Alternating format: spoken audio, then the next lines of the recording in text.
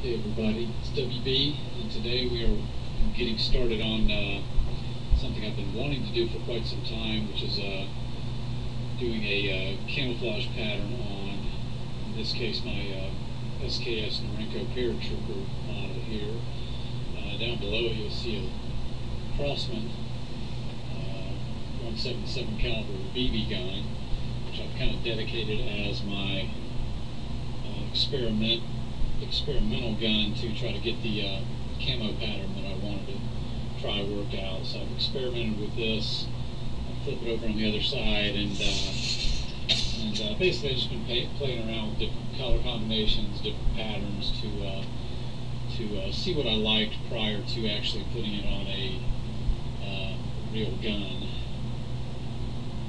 And again, this is the one I've decided to paint, just based on the fact that I do have some other guns that I've considered painting, but this one is basically one that price-wise is more or less replaceable, as opposed to some of the other ones. I want to kind of do this on something that wouldn't cost me $1,000 to replace if I really messed it up.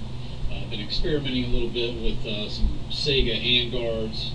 I've been kind of ventilating them a little bit. The stock Sega handguards don't really have much to let the heat out, so I've been experimenting on venting them out, cutting them down a little bit, and trying the different colors of camouflage paint, as well as the sealer or finisher that you can put on to help protect the paint a little bit. And so anyway, I've been playing around with that a little bit on magazines, and again, the Sega handguards, and just miscellaneous other items. So I think I'm ready to give this a go. I've got the gun all taped off here. I've got the ceremonial earplug in the barrel. I've got the front sight taped off. I've got the upper and lower rails taped off. Now I do have the little vertical foregrip folded up there. I'm going to paint that. I've got the bolt and the rear sight, and just a few other miscellaneous parts here and there taped off. But anyway, didn't really do a lot as far as preparation on this. I just really want to test this out, see how it works without a whole lot of preparation going into it. Again, this is more of an experimental project here, just to see how it turns out, and to see how it holds up.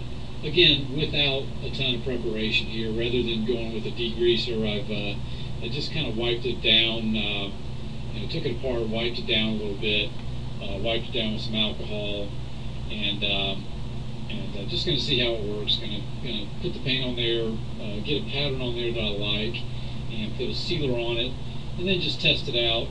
Take it out, shoot it a little bit, clean it up, and just see how the finish holds. But that's where we're at right now. We'll update this with the finished product and maybe some of the steps along the way. But we're going to go ahead and get started with this.